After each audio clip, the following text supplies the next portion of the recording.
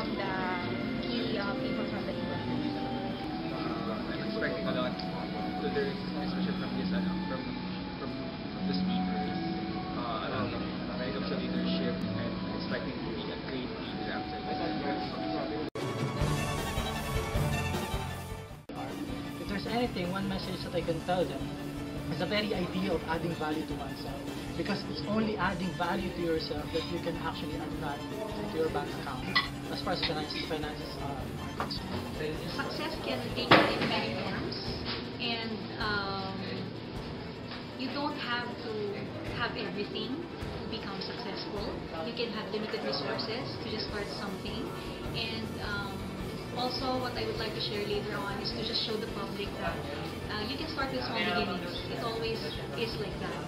So you do not despise the days of small beginning, and every opportunity that comes your way is preparation time. Basically, if you heard my message today, I basically was saying just one overall theme.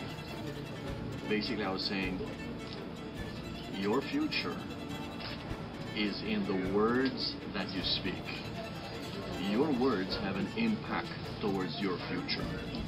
So if you believe that you will be successful, guess what? You will be successful. That young and old, we can be one in loving God, loving our country. That the best way for me to honor God is to build a nation that truly honors God.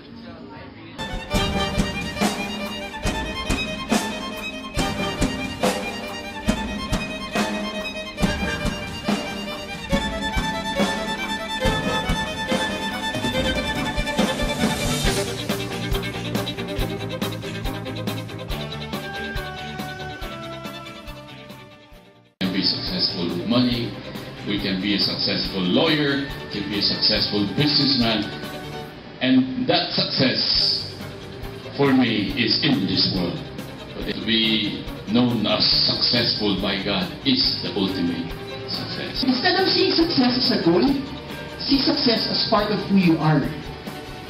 Success is not a destination, it's not a place where you go to, it's part of who you are. It's something that you don't attain, but it's something that's God-given.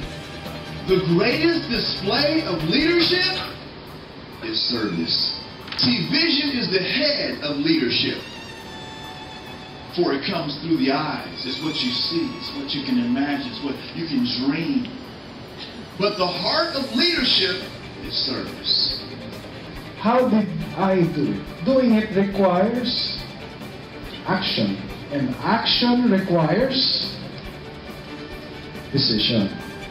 And your decisions will determine your future and your fate.